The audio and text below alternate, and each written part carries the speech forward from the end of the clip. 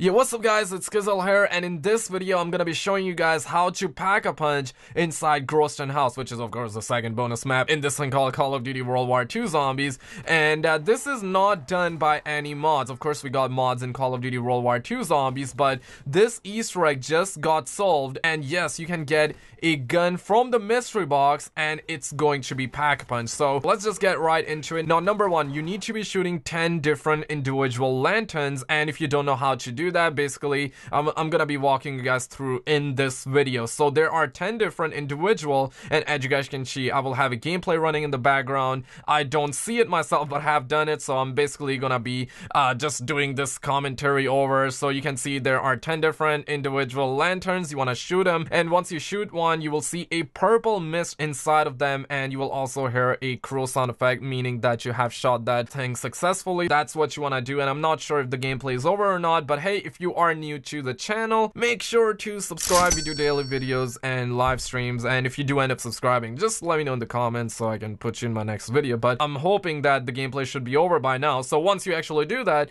you will unlock a secret room, and that's step number one. Now step number two is basically getting Jack in the box, or Jack from the box, or out of the box, or whatever the F you call it, right? Basically the monkey bum equivalent. I'm just gonna call it Jack. So you want to get my boy Jack from the mystery box, and once you get it, basically it's gonna take you like 3 or 4 tries. I've been very successful with it. Like in my first game, I got it after just hitting the box like 3 times. Sometimes it can take you 4 times, 5 tries, or whatever. But once you get it, you need to throw this right here. You will see a ledge. That's exactly where you want to throw this thing, and once you throw there, it will collect an emblem, and that's exactly what you need. So that's step number 2. And hey, really quickly, also want to let you know this as well. I tried to do this in Prologue and it doesn't work. It only works in local play or online, and I haven't even done the Easter egg, meaning I haven't unlocked this map online. So there you go. So make sure you actually use this thing or do this Easter egg in online or offline. I'm doing in offline mode to actually bring this to you. But once you have done the second step, now all you need to do is collect 10,000 points or gain 10,000 points. And once you have 10,000 points,